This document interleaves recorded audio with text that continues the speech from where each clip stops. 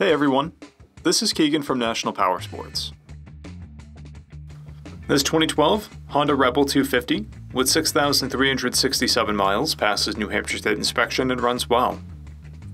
Not every bike needs a massive motor to be enjoyed, and the Rebel was built with the sentiment in mind, offering new and experienced riders an enjoyable, straightforward riding experience. Powered by a 234cc twin-cylinder engine, the Rebel puts 18 horsepower through a 5-speed transmission. It has a 26.6-inch seat height and weighs in at 3 inch or 31 pounds.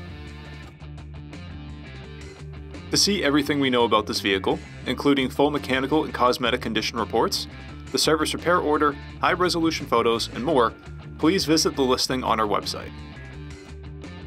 We have also purchased the CycleCheck's Vehicle History Report. You can view this report by clicking the link on the right side of the video.